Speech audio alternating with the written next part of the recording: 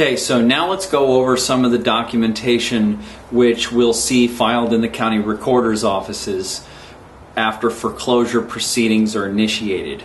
Now, I'm going to be mainly referring to procedure here in California or non-judicial foreclosure states, but you're going to see the same kind of documentation show up in judicial states also.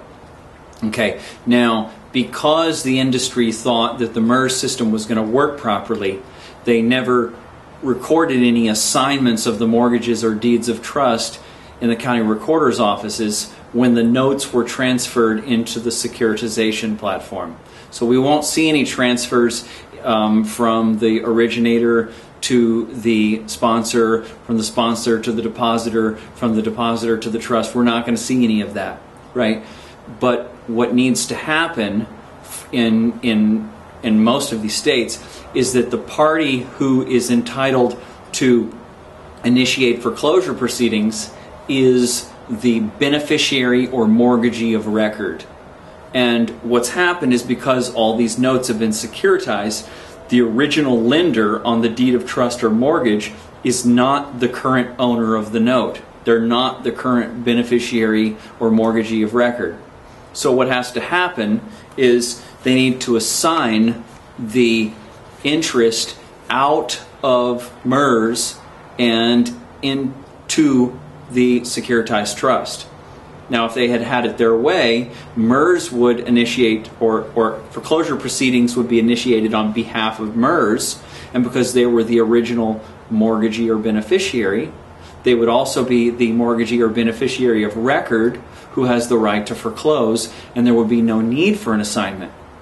But because the courts started rejecting them so heavily over the last couple of years, they have changed their policy, and so now they assign interest out of the MERS system and to the beneficiary, or to the true, or what hopefully is the true beneficiary or mortgagee.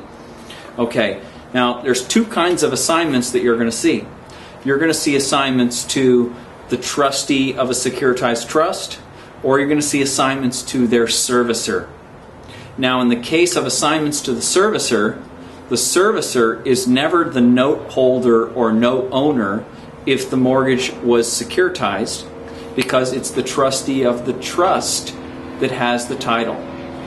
So anytime you see an assignment to a servicer like BAC Home Loan Servicing LP or GMAC Mortgage or any of these servicers, that's invalid on its face because they're not the note holder, they're not the note owner, and they can get into all sorts of language with the word holder and all this. But if the securitization was done properly, it's the trust that owns the note.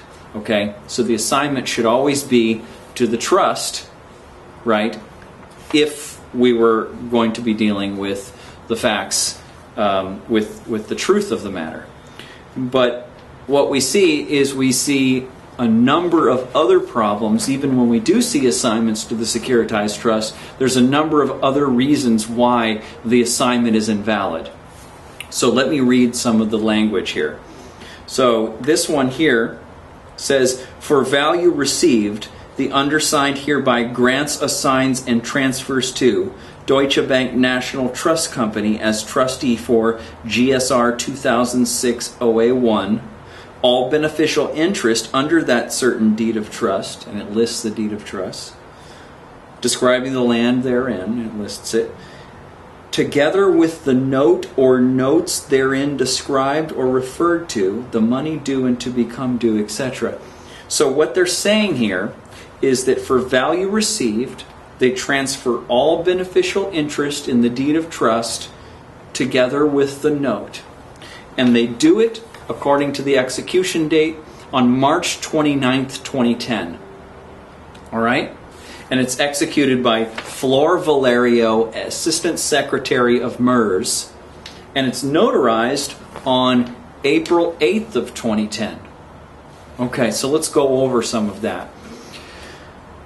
First of all, we went over in the MERS video some testimony from R.K. Arnold, and we also looked at that Walker case, but I have a lot of more information on this. We know that MERS does not handle the notes. They don't make any loans. They don't have any interest in the notes. Any of this. Okay, so it says for value received.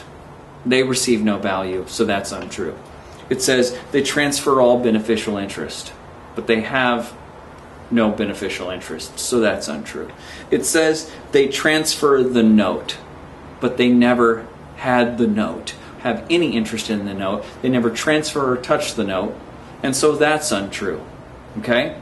So then we also have this problem where if this loan is actually been properly securitized and Deutsche Bank National Trust Company, as trustee for this securitized trust, actually has the right to the note, well then they would have had to follow their pooling and servicing agreement, their trust indenture.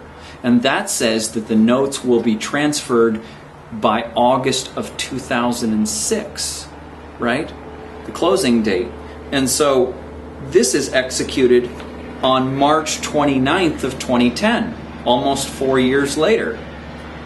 Okay, so this is outside of the trust indenture. So this can't be legal, right?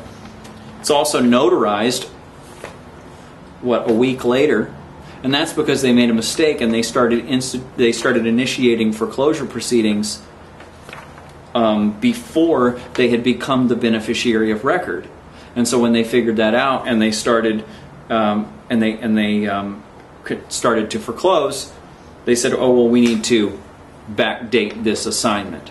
Okay. Now, what about Flora Valerio, Assistant Secretary of MERS?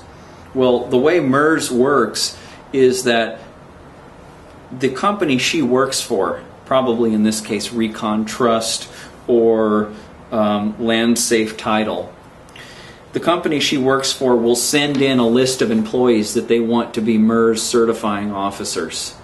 And then MERS kicks them back a corporate resolution and Flora Valerio's name should be on that. But according to the way it should work, the parties need to be officers of the member corporation. So if we go and look at the Secretary of State's information and we find out who the officers of Recon Trust or Land Safe Title are, we should see Flora Valerio on there. But if we don't, we know that she doesn't have the ability to bind the corporation, and so that's invalid. We also know that these parties should be attesting to what they have knowledge of, but we know that that's not happening. We know everything about the whole robo-signer scandal, right? So that's who Flora Valerio is. And sometimes we have situations where the notary's signature doesn't match their oath and certificate, which is filed in the county recorder's office. And so in this case it does, but it's very common that the notary's signature doesn't match either. So these are a variety of issues. We've discussed why the language is untrue and incorrect, why it is voidable, and now what happens if this assignment is invalid? Well, if the assignment is invalid, then everything that's filed subsequent to this, like a notice of default, a notice of trustee sale, or a substitution of trustee, those are all invalid because they're all based on the fact that this party, Deutsche Bank National Trust Company, is the beneficiary. But if they're not, then all that's invalid. Now, really quickly before this video ends, in California we have Civil Code 2936, which says that wherever the note goes, the security goes. So what we really need to look at is the note. And in this particular case, which there's an ongoing litigation about, we've looked at the note. And I showed that to you earlier, try to find that here. And the note is not endorsed, I have to pull it out, the note is not endorsed according to the pooling and servicing agreement. So the note never made it into the trust. So Deutsche Bank is not a beneficiary, they are not a beneficiary of record, and they don't have the right to foreclose.